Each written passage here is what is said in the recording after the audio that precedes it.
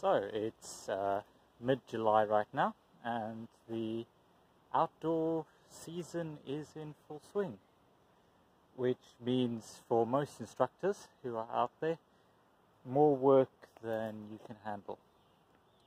So originally, before all of this terrible weather hit, I was booked for pretty close to 2 weeks straight.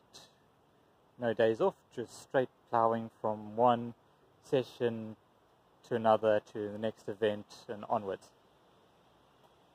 Now for me, I usually operate on delivering 3 to 4 sessions a week.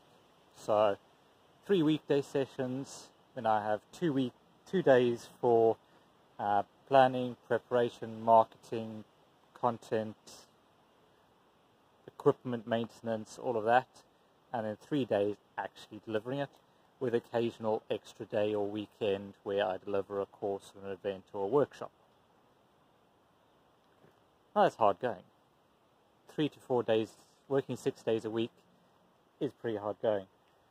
But when you start ramping it up to 7 days a week or 14 days running in a row, it starts getting a bit much. And I hit the wall pretty badly last week. Like, I can only describe it as burnout. I stopped sleeping properly, everything was tiring, everything was difficult.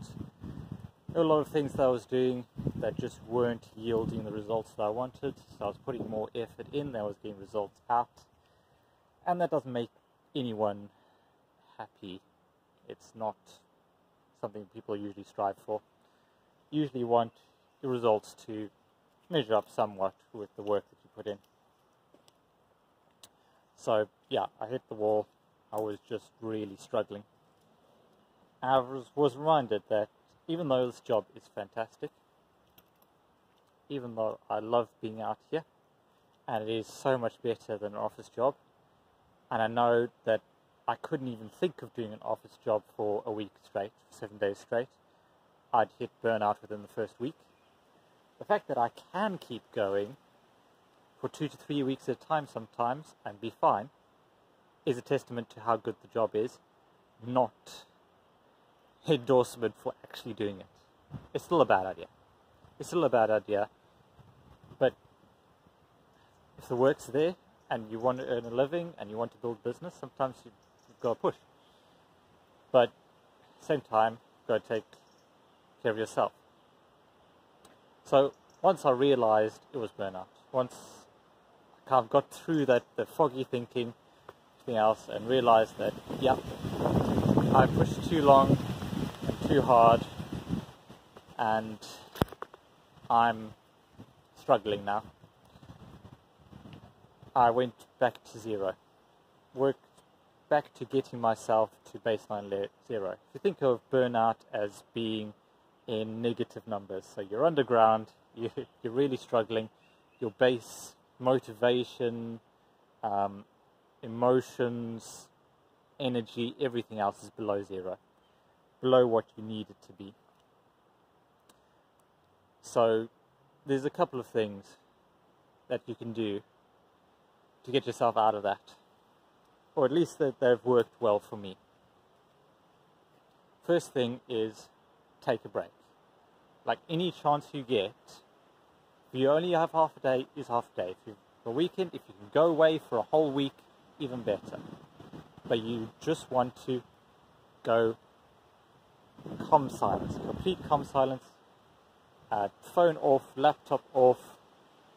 You're allowed to think about work, but just don't have any new stimulus coming in. Nothing new. You don't want to get constant texts or messages or emails that you want to respond to or think about. Just you. So just take it down, just switch off and refocus. Spend some time with the people that are important to you. Do work on a hobby that you haven't done for a while. Just focus your mind somewhere else for a while. Even if it's just sunbathing in the garden, just take that time to rest. But then sometimes you just need almost that physical rest to get that mental rest. So get a good night's sleep if you can. Work on bring your stress levels down. Now, when I say you don't always need to think, you don't need to avoid thinking about work, this is where you can start to think about building yourself out of it. So once you've established that baseline, once you've had that rest and recovery period, then you want to shift into a thinking period.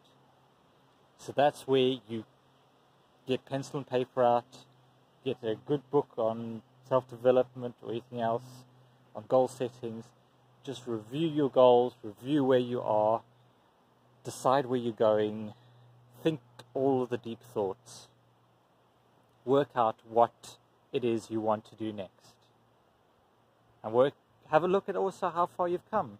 Celebrate the advances you've made. Like, oh yes, I've gained 2 more people in my forest school sessions.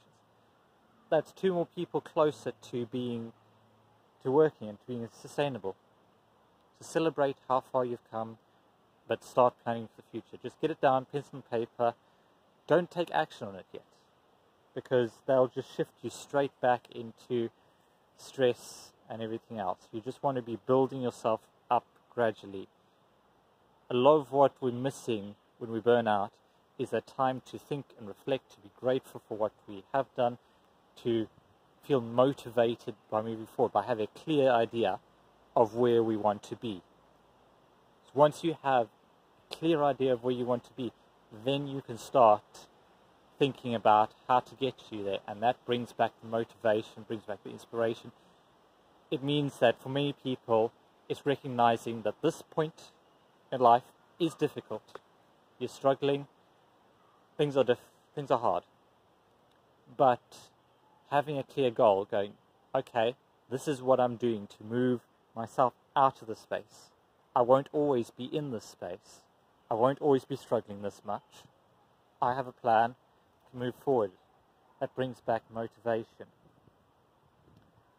And then you can really start gradually to go back to work. But you have to go through, for me, I feel like you have to go through that cycle.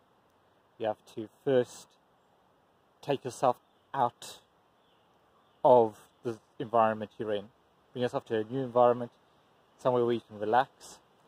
Then give yourself space and time to think, and then go into planning and preparing for the work ahead and getting yourself back on track.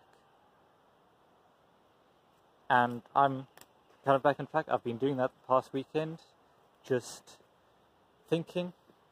I mean, for me, a lot of what's relaxing is organizing and tidying. So when I'm really stressed out and everything's getting too much for me, I go back to basics and I start with my office space, get it all neat and tidy. Start with a corner of the house that's been bugging me, or a pile of equipment that hasn't been sorted out, and just go through bit by bit. Go, okay, what do I need to do with this particular piece of rope? What needs to get coiled up neatly and put in that box? What do I need to do with this mess of fibers? It needs to get put in a bag, need to find a box for it, need to find a place for it to live. I've worked my way through all of my equipment and brought it into good order so that I know where everything is. So when I look at it, it feels clean and organized, and I feel less stressed. Because cluttered spaces cause stress. They do, they take a mental toll. So really for me, it's taking that time, tidying, organizing. It's almost like the process of putting something in its place and being left with a blank slate, a clear workspace, then allows me to take the next step and start adding things in. But you've got to follow through all the steps. And that's how I deal with burnout. Be interested to know what you do when you realize that you've got too much going on and you're just losing motivation and energy. It's difficult, but you can make the life you want. I firmly believe that. So go out, and make the most of every day. See you next time.